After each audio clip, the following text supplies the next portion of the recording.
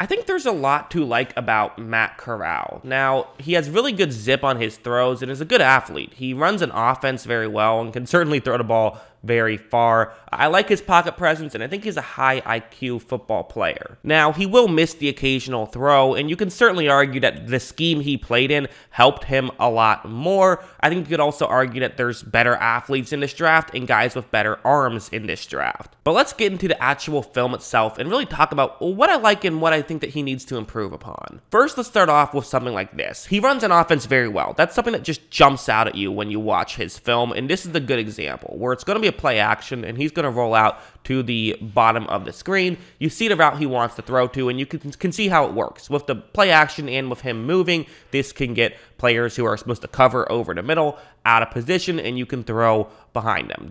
That's how this play is designed to work. As you see, Corral, fakes the handoff. He starts to run over, and you can see how this throw can be hit. You can see the window where this can be made. Corral is going to make a very good throw through a tight window, and maybe you could argue the velocity on it was part of why it dropped. I think that's still a really accurate throw, and quite frankly, I said the same thing about Trey Lance last year, where it's like, if one of his biggest issues is he throws the ball too hard for guys to catch it, that's an issue you can work with. Something like this, very traditional, what you would see from Corral when you watch his tape. It's going to be a zone coverage play. You run play action and have someone run over the middle. Again, very similar to the last play we talked about. As you see, Corral takes the snap. He does run to play action. And right here, there is a pretty sizable gap for him to make this throw. But still, it's well-timed, very accurate, and he's able to make the throw to where his receiver can pick up even more yards after making the catch. So, this is not that different from a lot of NFL offenses, quite frankly,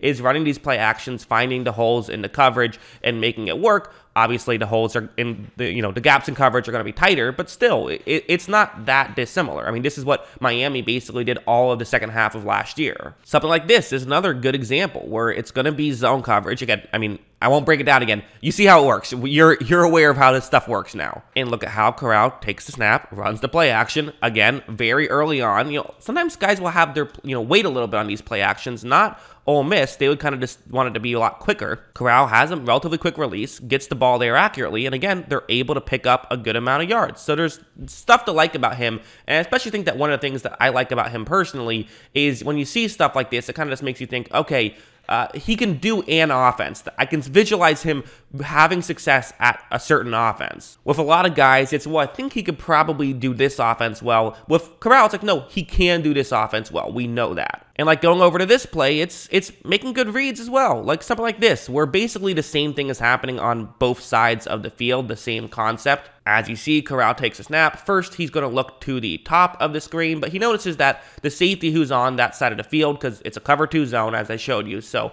single safety deep on both sides of the field. So the safety towards the top of the screen, he's kind of cutting in. He's doing a good job, I think, of just making sure he covers up this area. Because again, what we know is that the receiver who's faking as though he's running over the middle is going to then go deep, but the safety is in good enough position to where that's not really going to work on that side of the field. So Corral does what a lot of college guys don't do. He reads the play well. He simply moves on to his next read on the other side of the field, where, as you see, this is working out perfectly. I mean, this is about to have a wide open receiver down the field. Corral's going to make the throw right here. It's a good throw, and they're able to pick up a big completion and pick up a lot of yards. So really good stuff from Matt Corral, and that's what you like about him. It kind of reminds me a little of like Mac Jones, where a lot of people said with Mac Jones last year, oh, well, Mac Jones, he was in an offense where it was easy for him to succeed. Look at all the wide open guys he was throwing to. Well, sometimes guys are wide open because you're hitting the right guy. Like, that's an element of being a quarterback, is throwing to the more open guy.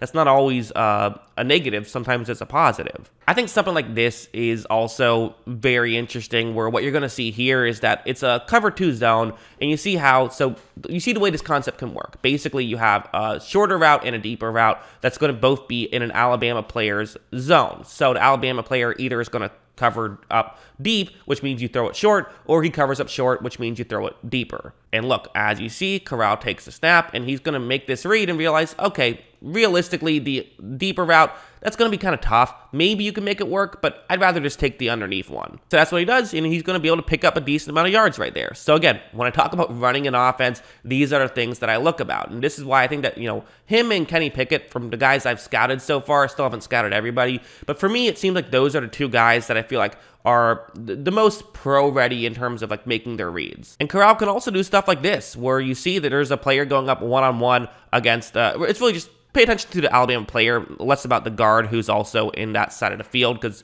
watch what the player's going to do. Look at how 48 is just going to get inside to the inside of the center, actually, so get to the left of the center, and at this point, it's trouble, right? There's immediate pressure for Corral. However, Corral's able to just, sidestep him and still able to pick up a decent amount of yards. So will he be able to do that at the NFL level? Like, okay, probably not as consistently at least, but kind of what I always say is the way that you can get around guys at the NFL level means you at first have to be able to get around guys at the college level, and he can do that. So there is the athleticism there that you can definitely see, and obviously getting around pressure definitely is a great thing that can happen to a player. This one's another example where, again, you're going to see him run a play action, immediate pressure, he gets out of it and then just chucks one deep, and this one maybe a tad underthrown and a bit of air under it. He was throwing off his back foot, though. Still a pretty good throw, though, and especially when you factor in the fact that, he was about to get sacked, got out of it, and then got the ball down the field and made that play. That's what really made it work, I think. So that was very good from Matt Corral. So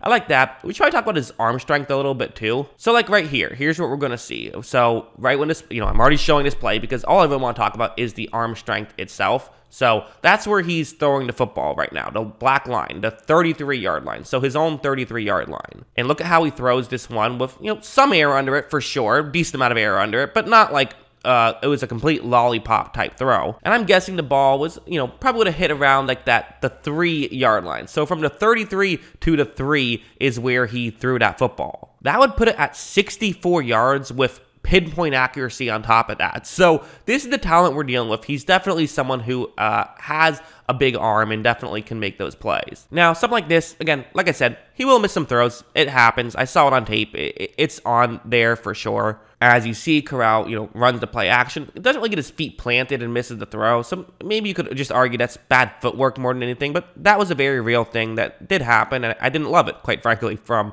Matt Corral. So that's one thing. And also play like this, where that's the route I want you to focus on. I'm only going to show one example. There's a decent amount of these examples, quite frankly, which is him, he missed some throws.